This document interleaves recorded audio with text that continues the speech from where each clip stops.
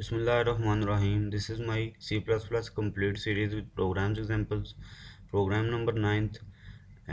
Write a program to print the multiplication table of a number entered from the keyboard. In this program, we use the while loop. Here, I set the int data type of variable table, let's say tab, and also uh, result variable of int type, and C is used for loop control variable.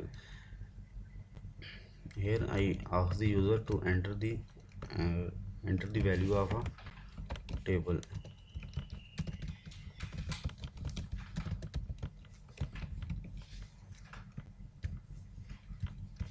C in tab. No, when the user enter the table number, after this we set the while loop, in which C is our loop control variable, and that's why I set the initial value of loop is 1, because loop is always initialized from 0 value. So here I set the while loop in which C is less than and equal to 10. After this, result is equal to tab multiplied by C, because when the user enter the table number, this table number will multiply by 1 to 10 1 by 1, as the loop uh, condition becomes false. So here I print the table tab. After this I set the uh, static as it is, and C. Here I set equal operator,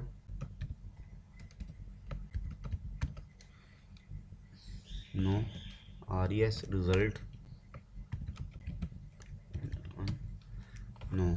When the user enter any table number, let's say if the user enter number 5, then cout tab will print 5 number multiply by this static will print as it is, and C.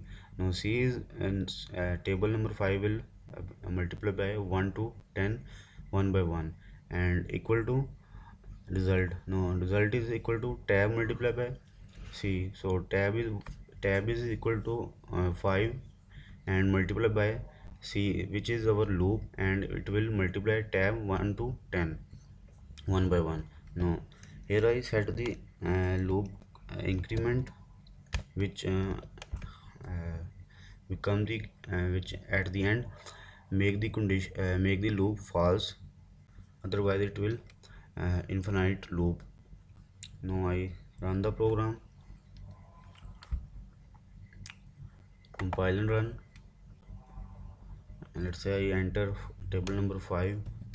No, this will this print the table number 5. Thanks for watching.